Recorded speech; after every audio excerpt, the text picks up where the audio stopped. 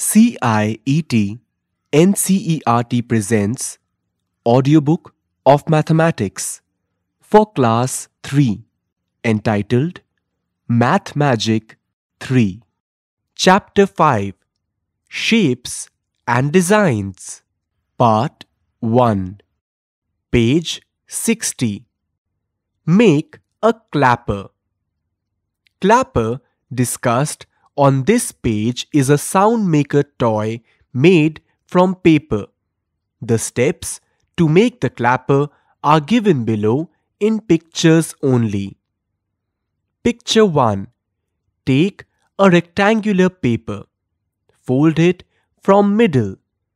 Press the crease and open. There will be a line in the center. This horizontal line is shown as dotted line in the middle of paper. Picture 2. Now fold the top side of the paper downwards to meet the middle line of step 1. Keep the paper folded. Picture 3 instructs to make another fold from downwards starting from dotted line. Now you have 2 folds and remaining single paper towards bottom. Picture 4. Instructions are in 2 parts. Part 1 instructs to fold the paper vertically from the middle in such a manner that flap folds are on outer side. Part 2 shows the result of such fold. Now we have a paper with folded flaps at the top and bottom paper simply folded. Part 5 instructions are in 2 parts. Part 1 indicates that keep the right hand thumb and index finger at the bottom of the folded flaps from the corner that has creased line. The left hand thumb and the index finger should be at the bottom corner of the paper. Part 2 indicates that keeping the left hand stationary, the right hand should be moved away so that the flap folds moves with hand, leaving the inner fold behind. Care to be taken that the inner fold doesn't move beyond the folded flaps, which are now in slanting lines. Part 6 instructions are in 2 parts. Part 1 instructs to move the right hand thumb and index finger to slide down to reach the bottom. Left hand is not shown in the picture. This means that now paper needs to be held only in right hand. Part 2 indicates a strong jerk from top to bottom should be given. This will produce patak sound. Page 61. Have fun with shapes. Color the clown following the directions given below. The directions are in words and pictures of shapes from which the clown is made. Direction 1. Triangles. The adjacent picture shows red-edged triangle with red written inside it. This means all triangles to be colored red. Direction 2. Squares. The adjacent picture shows yellow-edged square with yellow written inside it. This means all squares to be colored yellow. Direction 3. Rectangles. The adjacent picture shows blue-edged rectangle with blue written inside it. This means all rectangles to be colored blue. Direction 4. Circles. The adjacent picture shows circle with green boundary. The word green written inside it. This means all circles to be colored green. Picture below shows a big clown made of circles, squares, rectangles and triangles of different sizes. The clown's face and tummy are 2 circles of different sizes. Fingers are tiny circles around square hands. Eyes are made of 2 small squares. Nose is a triangle pointed upwards and mouth a slightly bigger upside-down triangle. Arms are made of two rectangles at either side. His legs are shown by big triangles pointing towards the tummy. Soles of shoes are rectangles and upper part of shoe is made of triangle with small circle at toes.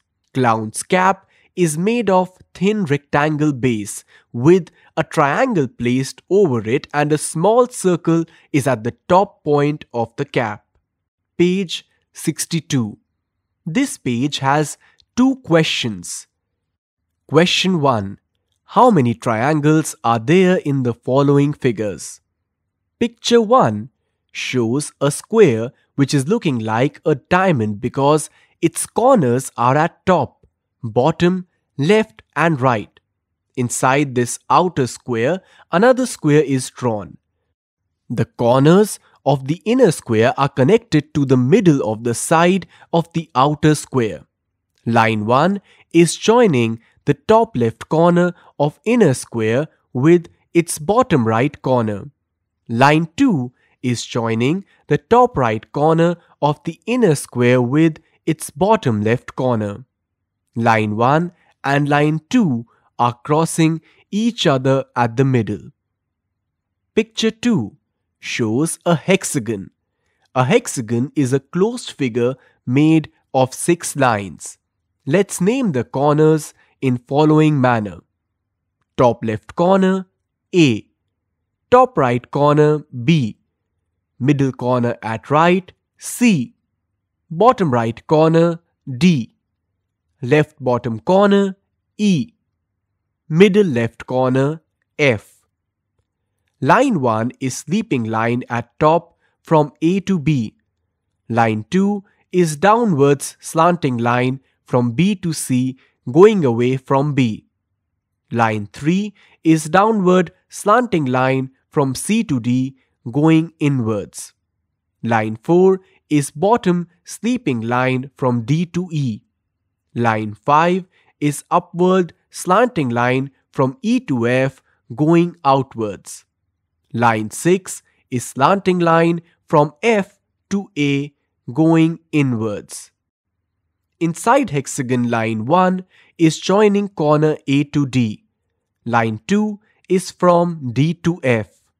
Line 3 is from F to C.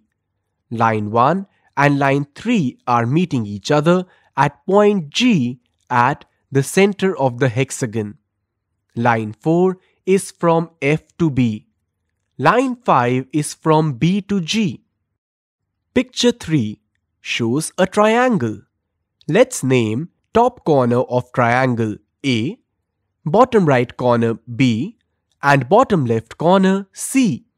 The side AB has 2 points D and E, dividing AB into 3 equal parts AD, DE, and EB. The side BC has 2 points F and G, dividing BC into 3 equal parts BF, FG, and GC.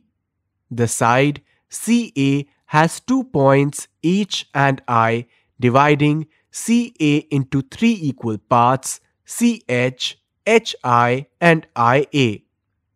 Inside the triangle, line 1 is from I to D.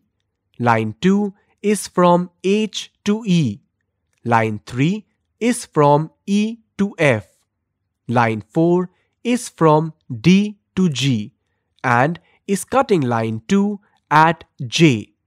Line 5 is from H to G. Line 6 is from I to F and is passing through J. Question 2. Find the biggest rectangle in the figures given below. Here are the pictures of 4 composite figures in different shapes which are made up of small squares. First figure is given as an example in which there are 3 lines of 12 complete squares to make it biggest rectangle of this figure. You have to count the squares in other figures and find out the biggest rectangle in each square. Chapter 5. Shapes and Designs. Part 1 ends here. Narrator Akash Ahuja. Sound recordists Batilang Lingdo and Vikas Sangwan. Assistance in production by Jagbandhu Jana. Producer Vimlesh Chaudhary. This book is presented to you by CIET NCERT, New Delhi, India.